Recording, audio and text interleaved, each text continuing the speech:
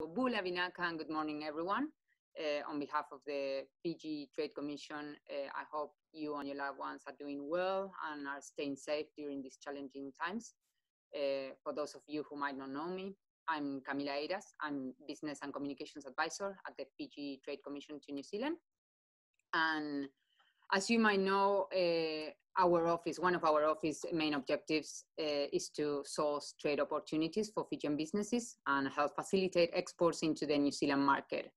So as part of our efforts to achieve this goal, we have organized this Exporting to New Zealand webinar, where we will be looking at how to export to New Zealand with a particular focus on the regulations, the rules, and the systems you will need to navigate in order to export your products from Fiji into New Zealand.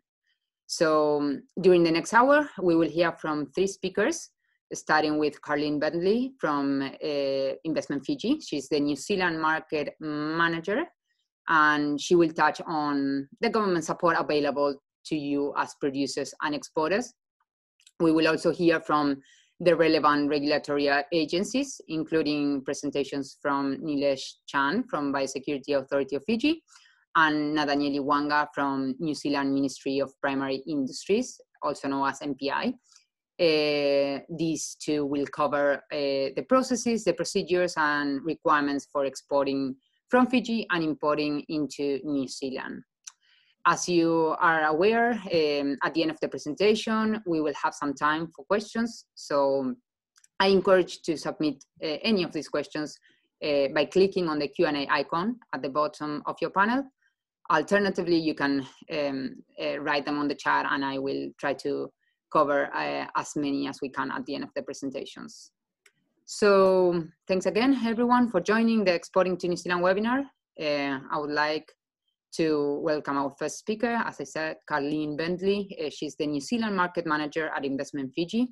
Carleen holds a Master's of Commerce in Economics from University of Auckland and has been working at Investment Fiji for the past 2 years. Previous to that, we were lucky to have her in our New Zealand team.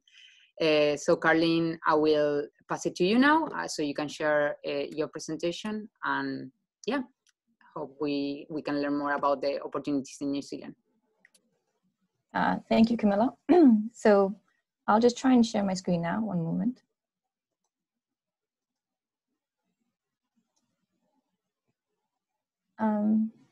Can you all see my slides? Okay, thank you so much for your introduction. And as she mentioned, I am Carleen Bentley and I work at Investment Fiji. I won't take too much of your time. It's going to be less than 5 minutes, don't worry. So basically, what does Investment Fiji do? Investment Fiji basically helps promote and facilitate investment into Fiji, whether it be from foreign investors or domestic investors as well, and also promote and facilitate exports out of Fiji. So that's through, assisting local exporters, increase their capability, and also find export markets for them. So in terms of export promotion,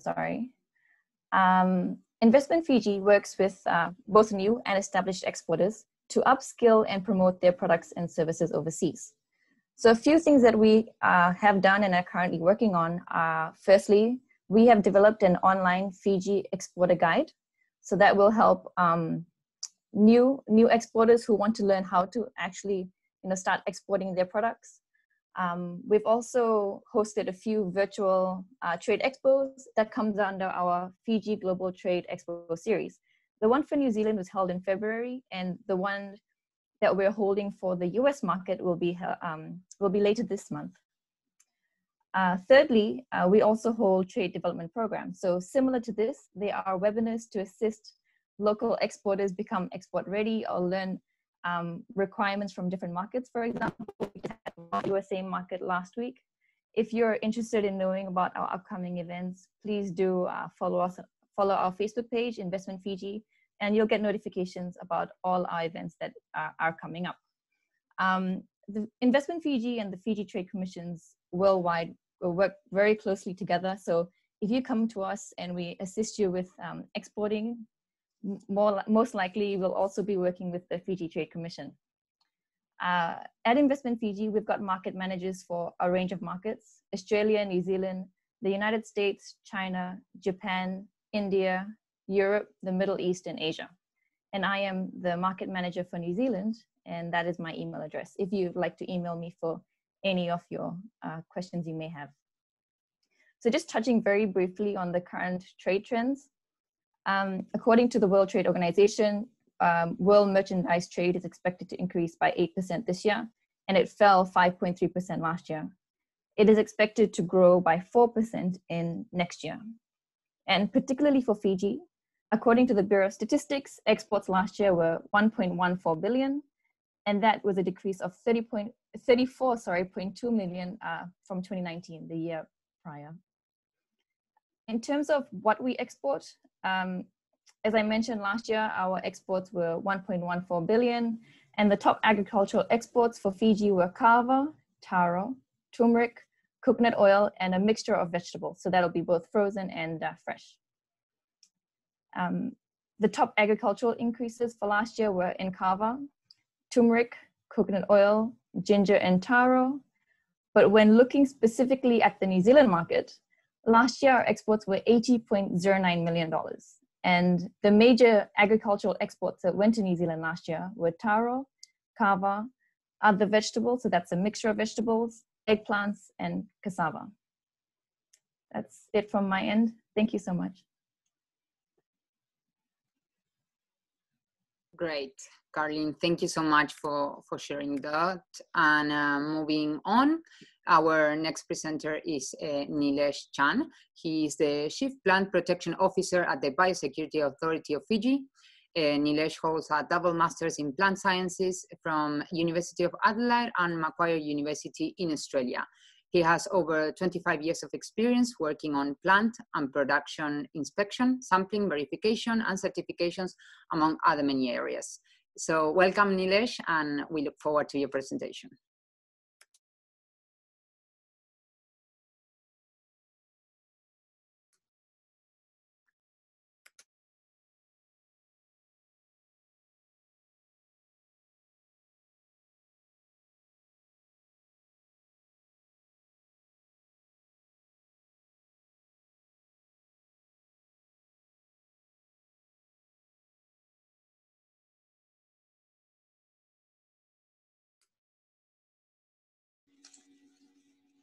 Hello, good morning, and Bula from Fiji. I hope you can hear me now and see the screen clearly. Okay, thank you, Investment Fiji and Fiji Trade Commission for inviting Biosecurity Authority of Fiji to this webinar, which is focusing on to New Zealand from Fiji. And I represent Biosecurity Authority of Fiji this morning. As in the introduction, my name is Nilesh, and I'm the Chief Plant Protection Officer for Biosecurity.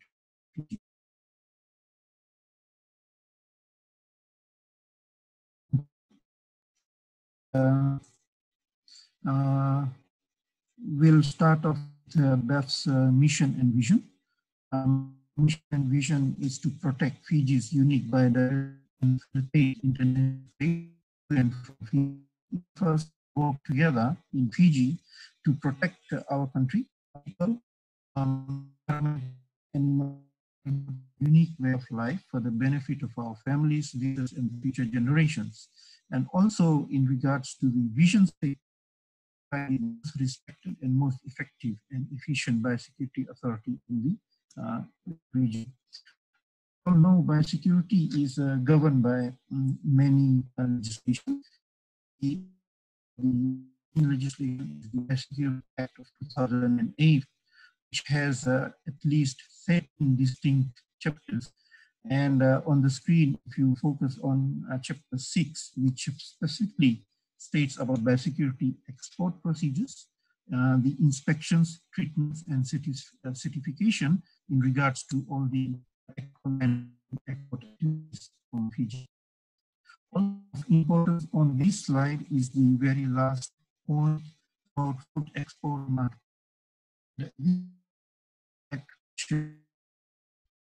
Licensing of agricultural produce and products from Fiji the overseas destinations. So food export market in combination with Biosecurity Act 2008 are the two primary legislations that allows that activities in the legislative manner. Going further ahead, there's a role and its importance to Fiji's economy, and as we all understand. Can you hear me, Nilesh? You're cutting out a little bit. Yeah. Should we try, I don't know if you stop the video, if you can still share the screen. Maybe we can try that, because you're cutting out a little bit and maybe some people are missing on some of the words you're saying.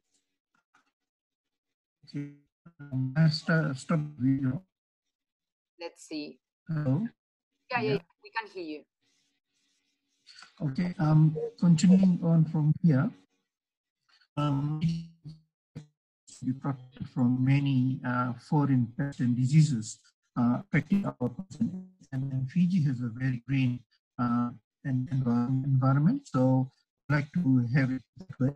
And also, we in Biosecurity try to facilitate safe trade of import and export of animals and plant products and the related materials. So in regards to facilitating of market access of plant and animal products to viable agro-export markets, including one of them, New Zealand, our very nearest neighbor, and we conduct this through a lot of inspections complying with the biosecurity requirements of the receiving country. So focusing on exports and inspection and certification, first and foremost, in regards to New Zealand, we will traders to have import permits from New Zealand, which will give the exporters for Fiji the permission to export products from Fiji to New Zealand under the import permit conditions, and to have compliant procedures being performed in Fiji. So in accordance with the import permit, the inspection of produce at biosecurity approved premises will occur. And this will include the agreed method of sampling, any mitigation for pathogens, as well as packaging and labeling.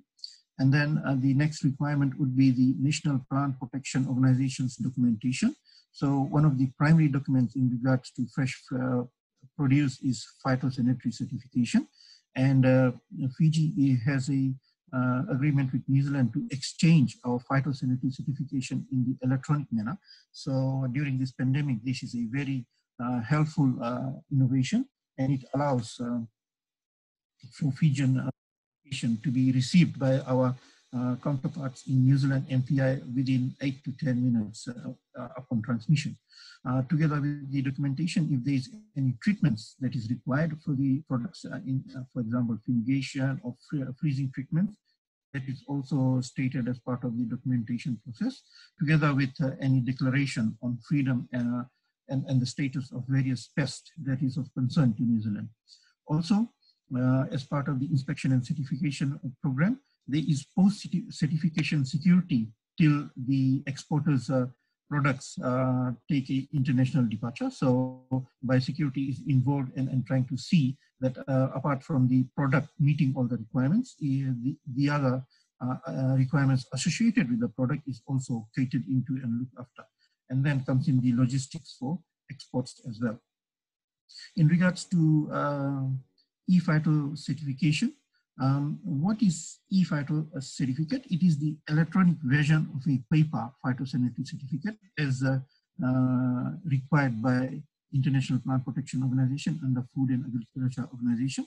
And one of the major advantages of using the e-phyto certification, which is the latest innovation in that field, is that it is quite fast. So fast in terms of transmission, and also fast in terms of templates to have these certificates prepared in a quick and an error-free manner.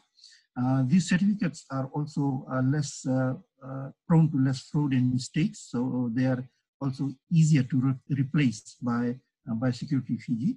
Together with that, since the certificates are directly submitted from Biosecurity Fiji to New Zealand MPI, they are seen to be a cheaper method of transmission. In regards to ePhyto, there has been intensive in-house training, and that is also ongoing for staff and stakeholders. So our Fijian exporters will be able to partake, and the idea is for them to input the data so that they will be able to initiate phytosanitary certificate from the ends, while BEF will be guiding them and doing its activities in regards to inspection and approving the certificates for New Zealand transmission. And currently Fiji is exchanging very actively with New Zealand, and not only for exports, but imports of plant products as well. Fiji is using this electronic certificate, and likewise with Australia. But currently it's under the export system from Fiji only, while we are working on getting import electronic certification from them. And we are also trialing this system with US and many other countries. In regards to biosecurity approved premises and export licensing, BAP, in short, is a custom-built facility that the exporters have, which permit the export of produce to be properly and securely processed for the specific export market according to the requirements. So this facility will have all the necessary equipment and necessary procedures in order to see that if New Zealand MPI requires certain ways of doing things, this BAP would be able to cater for that. And this facility is also associated with the staff, so they are quality controllers who are well versed with the export protocols of the importing country like New Zealand, and they are able to guide their workers as to the way the products have to pay. BEF also has an information sheet of basic guidelines in preparing their export facility, and these are all available on BEF's website. This expense will be granted after the BAP for export, and the renewals of these certifications are on an annual basis. To exports and treatment, one of the major treatments that happens for New Zealand market is for fruit fly, and because New Zealand is of economic species of fruit flies, is that the fruits, papayas, eggplant, mangoes, and breadfruit are the post-air treatment, which is located very close to the airport, and the treatment is 47.2 degrees for 10 minutes or early, so that the any stages of fruit flies within the product, even after these vigorous checks and certification, those are able to be mitigated scientific method of treatment. With that, Fiji enjoys non-potato fruit flies with regards to chilies and plantain. Products to New Zealand, so that is at the treatment of -18 degrees for 7 consecutive days to the export happening. If they are on import permits from New Zealand, and that is also observed. If there are any requirements in regards to system, in particular way in where the products of Fiji are produced and processed, so there is procedures in play in order to see that those are in place in a compliant manner. And for the information of our and please for export in New Zealand market, and one of the good things is that Fiji has been exporting a lot of products to New Zealand, and probably is one of the highest in terms of volume. However, there is opportunity to expand the market because out of these 51 products, at least only 20 odd products are regularly exported, while there is a good chance that the other 30 products which are already on the approved market can be looked upon by our exporters and would-be exporters. The information of these 51 products is available on the New Zealand MPI website, which can be accessed by all. Finally, we'd encourage all our stakeholders and the use the email address as stated on the screen to send us any inquiries and to seek any information. There is that BEF website that is also revamped lately, so it has a lot of latest information in that regards, and we encourage all our exporters and would-be exporters to do contact BEF in regards to any inquiries or any further information, so that we could guide you in the right direction and we could have a very compliant and a very successful export market that we have historically been enjoying with New Zealand, and in future to come, we'd like to make it more robust and strengthen all this relationship.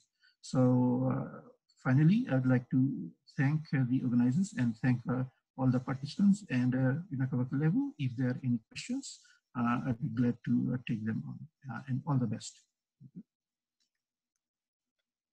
Excellent. Thank you, Nilesh. To everyone in the audience, we understand that the connection was not 100% effective, so please submit your questions, and we will share the slides at the end of the session. So yeah, thank you for your patience.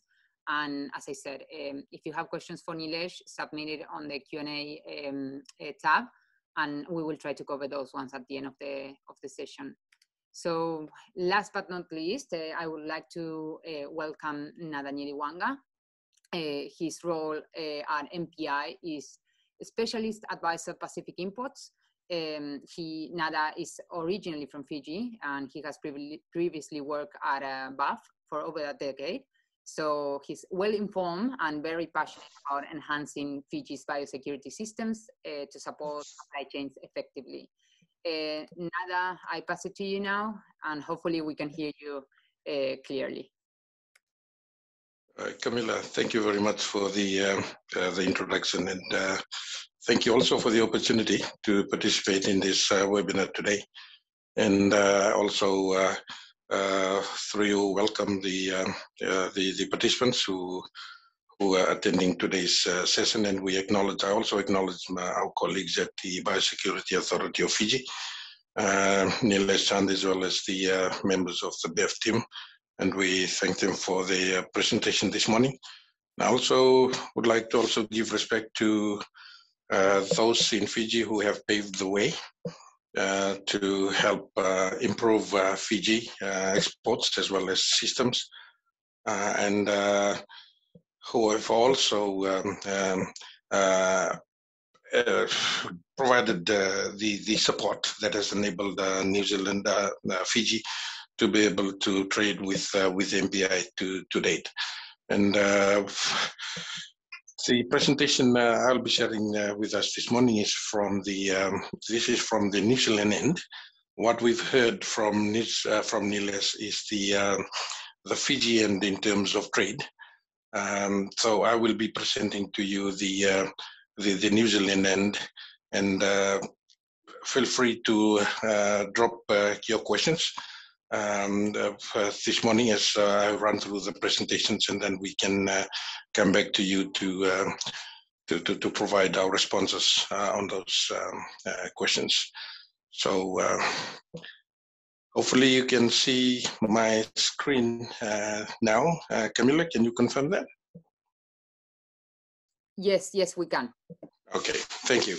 So I have been requested, MPI had been requested to present on the importation end and what information the participants should know with regards to importation into New Zealand. And I'll be specifically talking on fresh produce, And that will also include floriculture or cut flowers, and also other opportunities that will be that is available for Fiji. So in terms of the outline of my presentation, I'll be covering the existing trade pathways that are available for Fiji.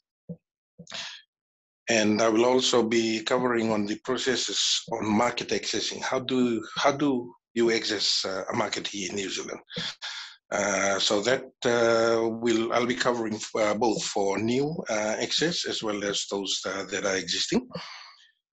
And thirdly, I will also be covering on the some of the established facts for Fiji produce in New Zealand. With that being said, our role in MPI is purely to open the doors or to issue an approval on a product that has been requested by a country. So I just wanted to say that right at the outset, so that we know that this is the role of the Ministry for Primary Industries in New Zealand, MPI. Most of the times we have been misunderstood that we provide more than just that role, that we also know information about the market, the demands, and the environment at the market in terms of the relevant commodities. That is not our role. That's purely a marketing and a trade role. Our role in MPI is purely to respond to a access request and to issue the approval with regards to the request that's sent by the countries. And fourthly, I will also be covering on some of the opportunities that are specific to Fiji that the participants should also know. And lastly, I also would like to also present on some of the challenges that are there to Fiji that should also be known, and that should also be worked upon, so that export can be enhanced, and you know, the exporters as well as the growers back in Fiji can get to really see the impact of trade into the sustenance as well as the improvement of their livelihood. So going through the presentation, the first slide, this is on market accessing. If you are if you are new and you would like to start exporting to New Zealand, in terms of as I've alluded to, purely on fresh produce, agricultural produce, which includes cut flowers as well. The formal process that exists therein. Firstly, the exporting country. The exporting country. In this case, it will be the regulatory authority for the exporting country. In this case, it will be the Biosecurity Authority of Fiji that will have to submit a request to New Zealand MPI. Okay, that's the formal process. So, if you are a grower or you operate under a grower like a cluster group or a village group, what you will need to do then is to liaise with the ministry and liaise with the Biosecurity Authority in Fiji in order for you to go through the process for BEF to then submit your access request through. There needs to be a change in this space, because in the past, you will see, and Nilesh, I came into the last few slides presented by Nilesh, where he did mention that there is 51 approved commodities from Fiji. Interesting also to note is that out of not all the 51 IHSs that are currently approved are also traded. There are a few IHSs that are not being utilized.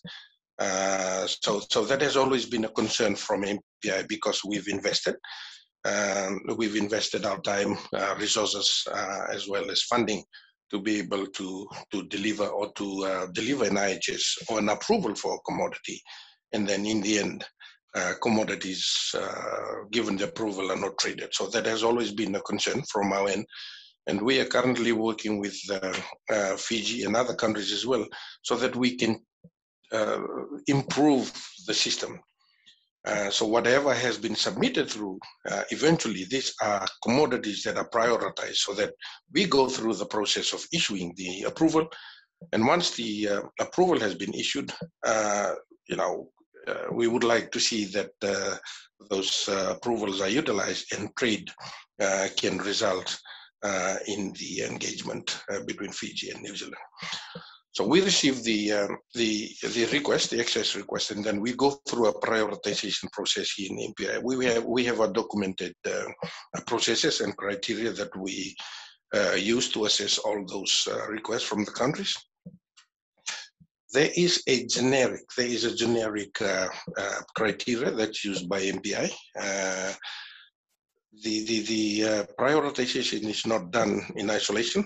We carry out the prioritization with the Ministry of Foreign Affairs because there are other elements of trade as well as our bilateral relations that are also factored into the prioritization process. Unfortunately, the Pacific, we do not really fit in well into those criteria. So what we've done in the past is we've developed criteria that are specific for the Pacific, so that we are still able to uphold our obligations in terms of our support to the Pacific, as well as allowing the facilitation of trade to continue. Once the prioritization is done, when we know what commodities or requests that we will be focusing on, then the process for the development of import health standards. Our approvals are referred to, and it's legislated as import health standards. Some countries, they use importation conditions. Some they use import requirements. So in our context, for the purpose of our presentation, I'll be referring to either import health standards or IHS, and that is the approval that is issued for a commodity to enable that commodity to be exported and allowed entry into New Zealand. And once the IHS is developed, then after that the trade can commence. So this is the formal process. A question can also be asked, oh, how about an exporter? Can exporter directly request to MPI? We work through the regulatory authority of the countries. In this case, it's BEF, or Biosecurity Authority of Fiji, because they are our equivalent in the exporting country, and they will be the authority that provides the verification, and that will be our eyes on the ground, and they provide that regulatory authority status to enable the implementation of the processes that will be required in any given pathway. So those are the formal processes. Now, if you look at number one, I've also bracketed prioritized and market-driven. Again, as I've mentioned, this has always been an issue.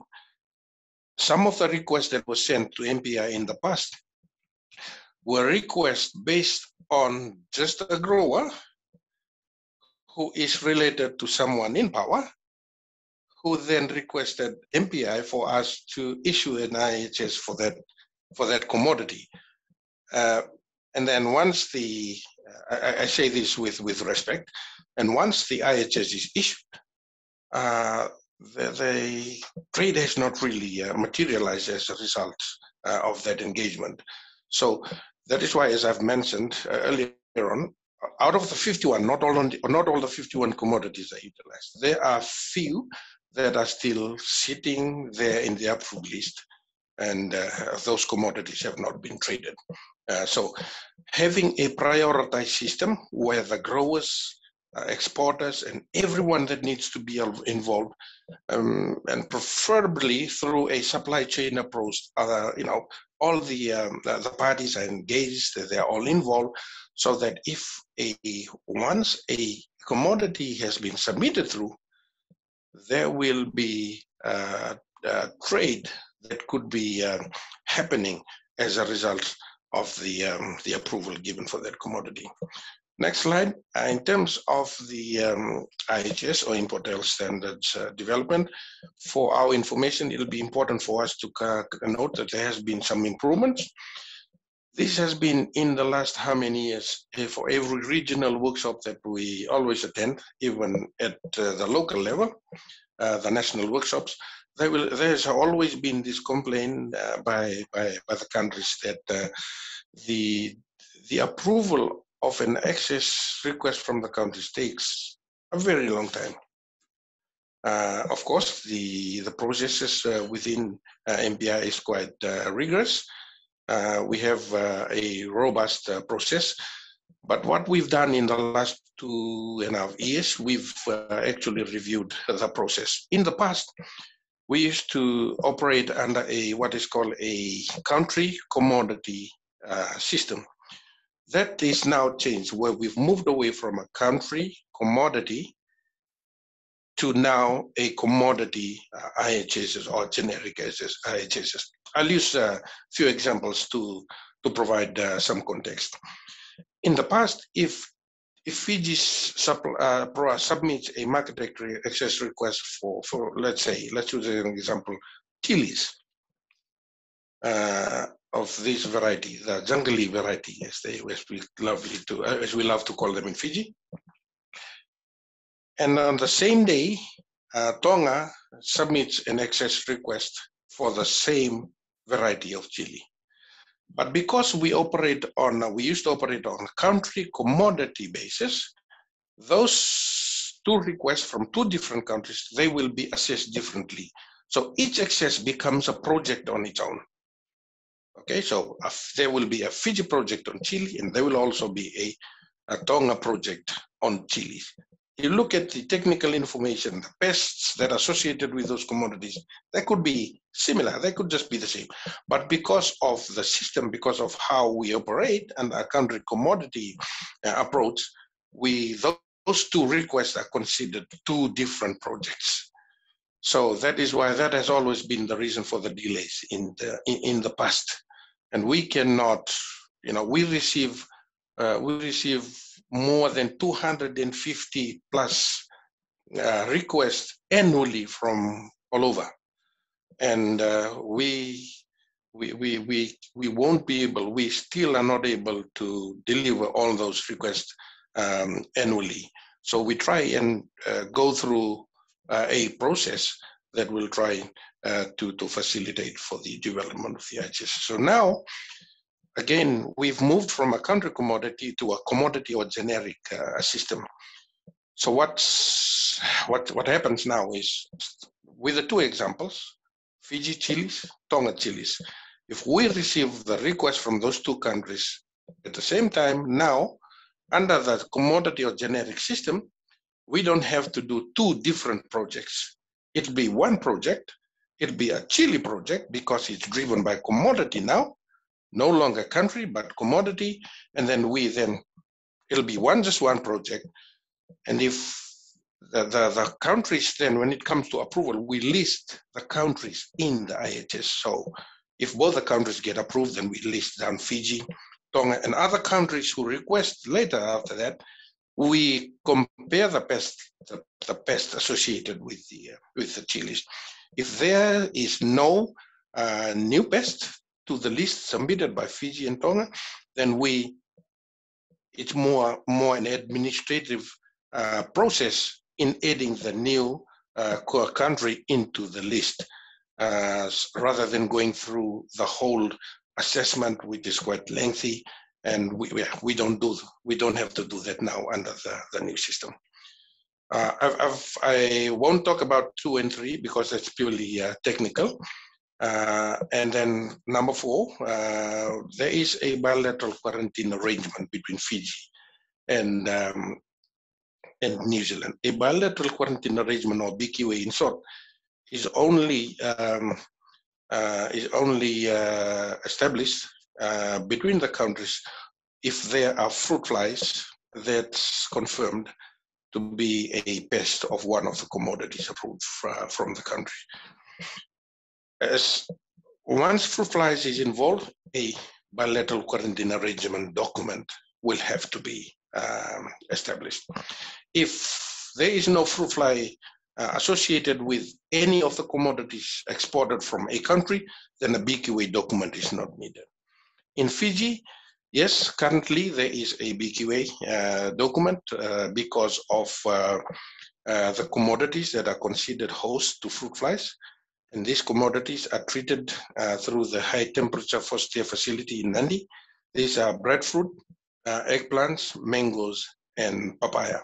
So the current BQA document that's dated 1999. This is the BQA document that was signed by His Excellency Ratu Tui Tavulati, who was the Permanent Secretary for the Ministry of Agriculture at that time.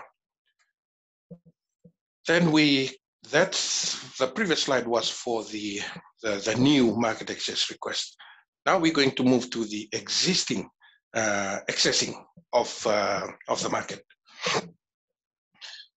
With the existing trade, there are a few pathways that exist that are available to the countries, including Fiji. Number one, there is the fresh produce pathway.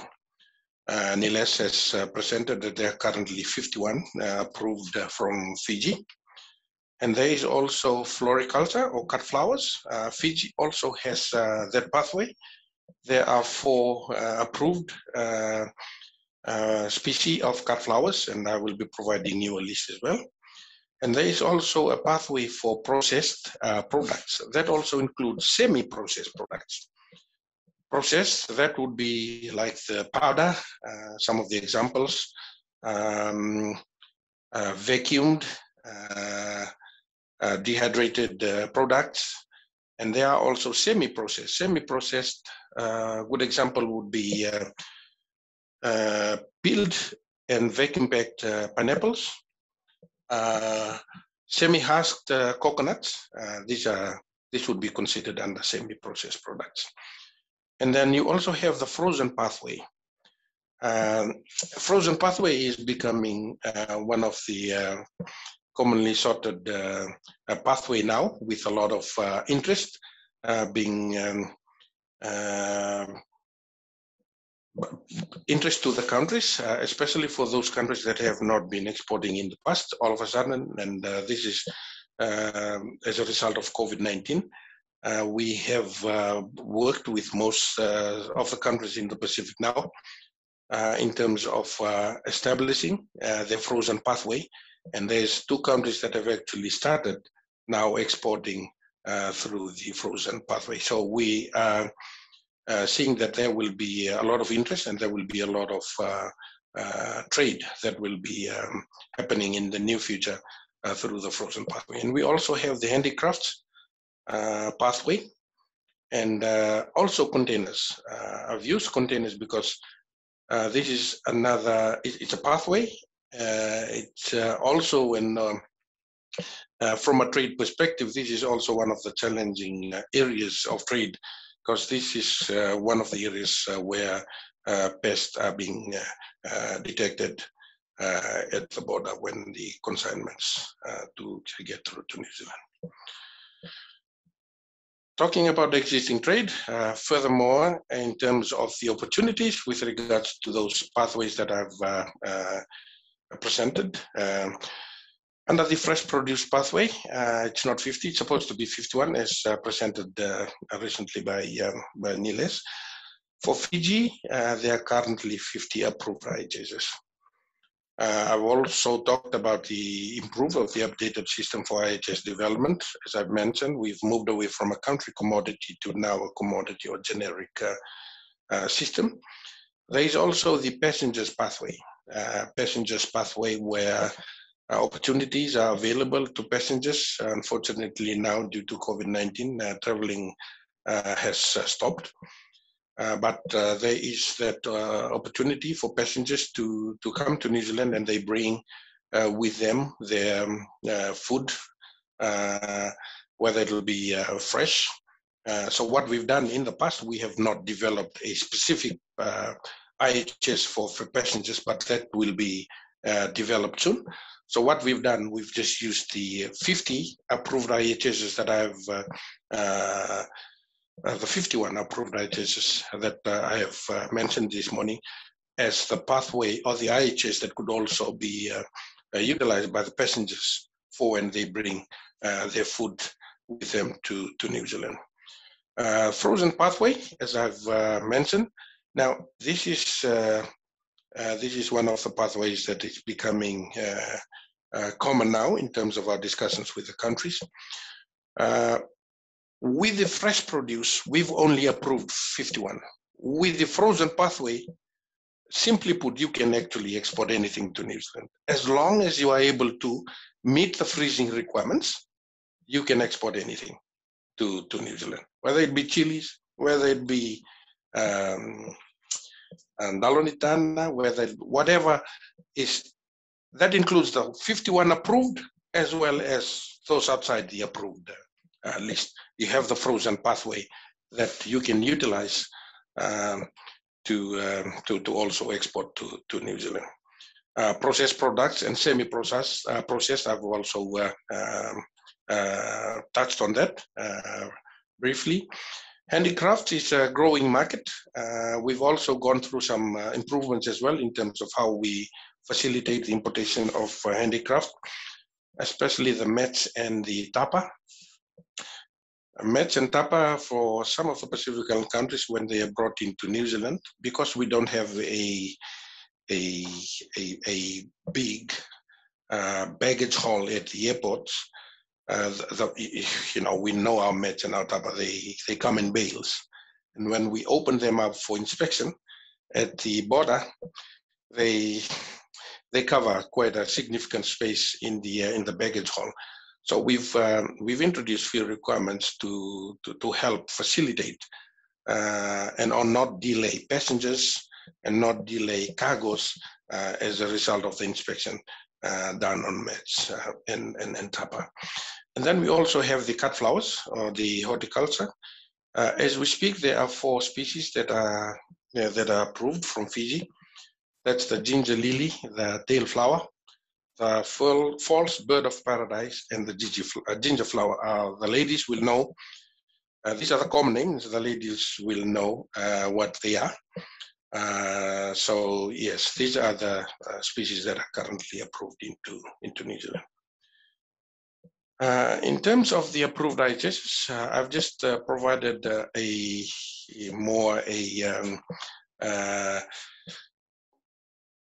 this slide just to show the participants where Fiji stands in terms of the approved commodities into New Zealand. As we speak, Fiji has the highest number of approved IHSs into New Zealand. This is right across the world and not only in the Pacific. Fiji, or even your approved list is even more than Australia. It's even more than the US. So that's where Fiji stands within the region. And as I've mentioned, your list is the highest in terms of the approved list into New Zealand. Very briefly, these are some of the commodities that are currently approved, and I've just grouped them according to their categories, respective categories, as well as the pathway upon which they are approved into New Zealand. You have your root crops. You also have the HTFA treated pathway, where 4 breadfruit, papaya, mango, and eggplant are approved under that pathway. Breadfruit, it's again, this is me talking outside the MPI space. In terms of the market here, we have a lot of Pacific Islanders, and we Pacific Islanders, we move with our food, and we still maintain our connection with people back at home as well as our food. Breadfruit currently is not being imported into New Zealand from any country. It's approved from Fiji, approved from Tonga, approved from Samoa as well. But unfortunately, there's no breadfruit that's currently being imported. Papaya from Fiji, you have your Fiji Red that's currently being imported as well. And you also have the non-host. These are non-host to fruit flies. fruit flies are considered the most significant pest of all horticultural produce. New Zealand, we don't have fruit flies. That is why we are very specific, and we are very we don't mince our words when it comes to fruit flies, because we don't have fruit flies. For a fruit fly to be detected at the border, the last operation that we had in terms of our emergency response to contain and try and eradicate a fruit fly that was detected at the border, it was 2 fruit flies. It costed MPI or the New Zealand government 12 million just for our emergency response to make sure that the fruit flies that were detected in the traps at the border do not get established, or they do not get established or introduced into New Zealand. Should that happen, all our exports that New Zealand relies upon will be that'll be the end to our exports. So that we cannot afford to happen, and that is why we have a robust biosecurity system to ensure all fruit flies and all pests of concern are kept out of New Zealand. Those non-host, pineapple, plantain, and chilies, those are commodities that are considered to be non-host at a particular stage of maturity. So they can be, after all the research that has been conducted, those commodities, they are exported to Fiji at the mature green stage, because that is the stage that research has confirmed to be a stage that is not a host to the fruit flies in Fiji. Chilies, hot rod, red fire, and bird's eye, those are the commodities or the varieties approved from Fiji. And again, I'm saying chilies here. This is one of the top commodities from Fiji, I must say. I remember going to one of the supermarkets around Christmas, and I looked at the Fiji chili sitting on the shelves. At that time, it was selling at around $58 a kilo. These are the chilies from Fiji. $58 New Zealand a kilo. That's a lot of money. And we also have the cut flowers, as I've already went through the list. And we also have the leafy vegetables. We Bele is approved. Your ndalo leaves, the ndalnitana, and Fiji is the only country where mother or charaya amaranthus is approved from. We even have approved papaya leaves, lemongrass, or zomboi, as we call them in Fiji. And then we also have a list of vegetables that is also approved from Fiji. And kava, yes, both kava roots is approved, as well as the kava powder. Very briefly, that's the 51 approved commodities. Back to the opportunities that Fiji has in terms of trade and biosecurity. Number one is the HTFA treatment facility, or the high temperature forced air treatment facility. This would be an opportunity for Fiji, because the Fiji facility is the only facility that's currently approved or certified and operational at this given time. There are facilities in other parts of the region, but they are not operating, have not been certified by MPI as well. So there you have the opportunity with regards to eggplants. You also have the opportunity to export fresh breadfruit, fresh mango, and as well as your Fiji red papaya. Secondly, you also have pathways that are specific to Fiji, and there are a few, and one of them is okra. Okra is only approved from Fiji. Okra is not approved from any other countries in the world, and here I'm referring to fresh okra. And Nduruka is also another commodity that's only approved from Fiji and not from any other country, fresh. And your Fiji red papaya, it's come with a brand. It's come with a brand. So it's well known in the market. And also have plantain. Plantain is also approved from Fiji. Again, it's approved from a few other countries in the region, but it's not consistent in terms of how that is exported to New Zealand. And chilies, I've mentioned chilies already in terms of the opportunity, and also coconut. Coconut is also opportunities with coconut. Semi-processed products, I've already covered that. A frozen pathway as well. This is important because the market, it's important to note that the market is always evolving. And you talk about the McDonald's generation. That's also, it's that generation, because of that, it's also trickled to other parts of the food chain, where in a family where everyone is working and working in shifts, when they come home, they don't have time to sit down and peel taro, peel cassava.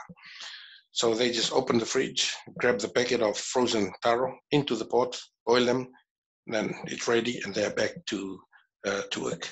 Passenger pathway, I've also covered it already. Just last few slides, I thought I'll also throw this in the mix. Some of the challenges to Fiji for your consideration. I guess the biggest question that we need to ask, or you need to ask, do you really know the market for Fiji produce in New Zealand? Do you know them? Do you know the market? Do you know the best time of export to New Zealand? Interestingly, when I came to one of the workshops in Fiji, when we were talking about the exports, one of the growers was asking about when to produce. That was when we heard that their perception was that they can grow anytime and they can export at any time to New Zealand. I think it's important that let it be known that our opportunity here in New Zealand is when it's our winter. When it's winter in New Zealand, nobody goes out of the house to go and plant. Nobody plants during the winter. So that is the opportunity that the other countries in the world, Fiji included, for you to make use of that 3 months of winter to export to New Zealand. Do you know the size of the market? Do we also know and understand the behavior of the consumer? These are important information that needs to be factored as well in terms of exports. Fiji, do you know your competitors? Do you know the risks and the threats in the market? Other countries are also exporting taro to New Zealand. Some of the countries have actually done their own breeding, where new varieties are now being planted by the growers, and they are trying to send that to the market as we speak. The relationship between the buyers and our exporters. The competitive edge for Fiji, do you know them, and for which commodities? I make reference to a commodity that is pineapples. We say, oh, pineapples from Fiji and from the Pacific, they are the best compared to what we see in our supermarkets here in New Zealand. We say we have that competitive edge in terms of the taste, the bricks level, the aesthetic value, and other factors as well. But even though we have the competitive edge, we don't control the market. Somebody else is controlling the market, who we are only exporting in containers, air cans, which is LD3, LD5, LD8, whereas the other countries who are also exporting pineapples, they export the pineapples in shiploads. So you see the difference between LD8 and a shipload. They come in and they flood the market. Even though we have the competitive edge, but we don't control the market. The value addition opportunities, there are value addition opportunities that are out there, whether they are known, have they been scoped, do we know those opportunities? The other component is the market intelligence and the research. As I've mentioned, the market is always evolving. The commodity that is in demand for these 3 months may not be of high demand in other times of the year. So these are all the important factors about the market. Are we accessible? Do we know about what happens in the market and how the market shifts every now and then, including the behavior of the consumers? So when we don't know that, then other countries, they have the opportunity to tap into that market. And I give you a good example, is the coconut. Coconut, I speak for the region. Most of our coconuts are still landing in New Zealand with their husks. Asian countries, they used to, but they don't do that anymore. They came in, they studied the market, and they went back. So what they do is they send in half semi-processed, which is a coconut that's half-husked, and they are shrink wrapped. So the coconuts, when they land here, they go straight to the shelf, and the consumer just comes in, buy that coconut. All he needs is a knife to cut open the coconut, and he drinks the coconut. Whereas our coconut, when they land in New Zealand, they still need to be husked. It's not an easy thing to do. So while we are still husking, the consignments from the Asian countries, they come and go with a quick turnaround concept, while we are still trying to husk our coconuts and land them at the shelves. The research for continued improvement. How can we ensure that we have a research mechanism that allows for us to know how we are competing, how we are performing in the market, and also provides us the opportunity to look within, look externally, in terms of trying to operate how we trade. Another issue is the farmer replacement. This is common right across the region. With Super Rugby, with our rugby players now becoming a commodity, they're all traveling overseas, and the seasonal workers program as well, which is good. They can go work and come back and support the countries, but that has sort of thinned the support that we have in the countries, so that we continue to ensure that agriculture is maintained and also continued in Fiji. I attended one of the workshops, and I was there in Fiji when there was a TV program that was on during the week, and I was listening to the TV program where the principal of Nabuso Agricultural School was being interviewed, and he was asked that question about the farmer replacement, and then he said he actually asked the facilitator in the TV program whether he knew about the youngest farmer in Fiji. The facilitator did not know, so the response that I heard that day was the youngest grower in Fiji. That was 3 years ago. Here we're talking about a grower who's well established, who's operating commercially, was around 55 years old. So that should be a challenge then to us. How are we ensuring that we have our people on the ground that's ready to be involved and are also involved in agriculture? And last on that slide is the consistency of supply. Consistency of supply, this has always been an issue for the last how many years up till today. Businesses, importers here, it's a business risk for them to engage if they are not going to be given the assurance about consistency of supply. Consistency of supply. So again, that would be something that needs to be considered as well. Yes, lastly, there's a shift as well from an MPA perspective, which will be a challenge. What I've spoken about is purely just biosecurity issues, but now food safety issues are becoming of concern at this point. Still on that, we are going to be, the improvements, there's going to be some changes from our end. In the past, if you look at the list that I provided, you look at choraya or amaranthus or moda or curry leaves. Currently, as we speak, they are sourced from the wild. So if I'm the exporter, okay, and my importer wants 2 tons of mother, I just go to the wild. I go all over the place, to the bush, to everywhere, and harvest mother. That's not going to happen in the improved system. So there has been some discussions about gap. We are mostly approaching that from a commercial production perspective. So it doesn't matter the number, okay? For example, I have only 2 breadfruit trees at the back of my house. Can that be considered a commercial premise? Okay, if you compare that with other bigger countries, no,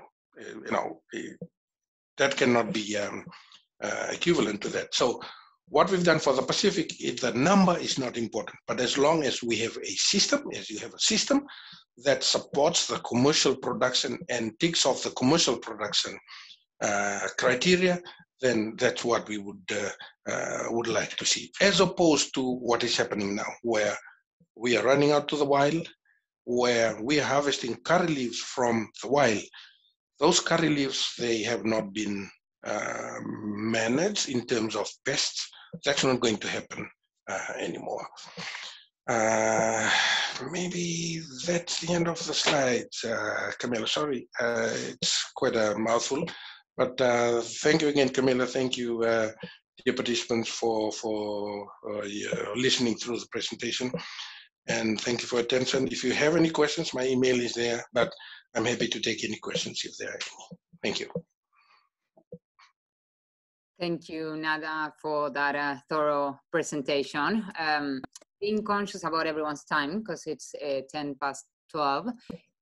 We had a lot of questions. Maybe what we can do is, from our office, we commit to copy and paste all the questions and the answers on a document and send that together with the slides to all the attendees. We might be able to take a couple of, but I don't want to take much of your time. The other thing I was going to say, because I saw that was asked many times, we can share the list of commodities approved by MPI. I know Nara briefly touched on that as well, but we are happy to share that list because there were a lot of questions requesting that list. Another thing that I wanted to mention is that I saw a couple of questions about subsidies, about financial support. Both Investment Fiji and the Fiji Trade Commission, we don't provide, we provide non-financial support, but I wanted to, share with you that Business Link Pacific is currently accepting applications for their second round of adaptation grants. So I think the deadline is on the 27th of July.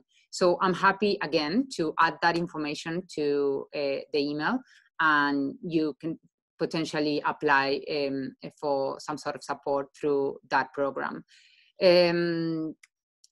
Okay, so as I said, we have heaps of questions, but I guess that, okay, so we have, I'll have a couple of, I'll read a couple of these and then we can wrap it up. And as I said, I will send the questions and the answers via email. Yes, we have one that is, what are the 10 high demand products which has less focus from the exporters currently? I think potentially, Nada, you could reply to that one.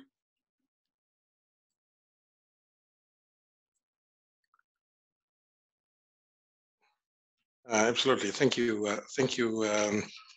Camilla, and thank you for the question as well. I think if we are to look at the high needs commodities, maybe I would say plantain. Plantain is one. Pineapple is another one. Peanut is another one. And Daloni Tana, it's that's another one, and yams as well. Good. I have another one for you, if you don't mind, because I think this one is really. I have a couple of questions regarding global gap as well, and there's you mentioned some, the global gap, and some of the attendees are wondering if you can share a bit more on how this will translate to production and farming systems in Fiji. Thank you, Camilla. Thank you for the question. GAP is the acronym for Good Agricultural Practices. There are a few different GAPs or different systems. We have the World GAP. We also have the European Union. They have their own GAPs. There are a few systems that are currently in place globally. When I did mention about the improvements in the way we are going to be issuing the IHSs in the future, we've actually considered the gap, but there's no gap for like a Pacific gap. Gap is not something that can just be developed over a desktop consultation, because the system needs to be implemented as well, and it has to go through a certification process as well as an audit component. So it's one thing to develop a GAP system, but the support system to make sure that the system is sustained and also upheld, that's another challenge that comes with that. So we've acknowledged that in the process of us working through our improvement. So what we've done, we've not actually spelled out GAP, but we've from our end, what we've done was we've simply, in case this is considering the Pacific, we wanted to ensure that this does not stop trade, because if we are going to put our foot down and say, okay, every country you have to have a system, okay, that's equivalent to a GAP, or you have your own GAP. So instead of doing that, what we've done was we are just going to require in our IHSs for every commodity. This will be the basic requirement. The basic requirement will be for every commodity, they will have to be commercially produced. Okay, as long as there is a system that manages the risks, okay, this can be country specific. So which means you don't have to follow a system in Europe that you will not be able to implement in Fiji. Whatever works for Fiji in terms of, first you have to identify the risks for that commodity, and then you develop and put in place a management or a risk management plan that mitigates those risks. And again, as I mentioned in my presentation, it's not about the number, it's about the system. Whether you have one breadfruit tree, as long as you are applying the commercial production criteria or measures on the breadfruit tree, from our perspective, we're happy with that. So GAP can be a scary word because it's quite a big system, robust system to develop and also to manage and maintain. So simplifying that to the Pacific, we've, I would say, dilute that down to a commercial production concept, but not taking away the fundamental of the principles upon which GAP and all the other commercial production systems will need to be operate under. So commercial production would be, from our perspective, that's the way to go. As long as you know the risks and you have a mitigation plan or a risk management plan to mitigate and manage those risks, that will be of importance to the system in any of the countries. And you need to also holistically look at the commodity. You're not only looking at the biosecurity list, you will also have to look at the food safety concerns. This is where pest residues come in. So you cannot just be spraying like it's no man's business. You will have to go through a schedule. So look at all the perspectives, look at a commodity from all perspectives, identify the different risks, and then develop a holistic risk management program that addresses those risks from our perspective, that should be good enough in terms of satisfying the New Zealand market. Thank you, Camilla. Thank you, Nada. And adding to your answer, I mean, our office has been working a lot around global gaps. So to anyone in the audience that has more questions about this, I encourage you to email me, and we will be happy to assist, to provide more information, and hopefully soon we will be able to reveal some of the work that we've been doing to support farmers in Fiji to get global gap. Again, I mean, I'm just being conscious about everyone's time. I think we took a little bit more than an hour, but I didn't want to interrupt Nada because his presentation was very helpful. So again, I will put together a document with all the questions and answers that we receive on the panel, because Nilesh has done an amazing job replying to many of those inquiries. Thank you to the speakers, Nada, Nilesh, and Carlene.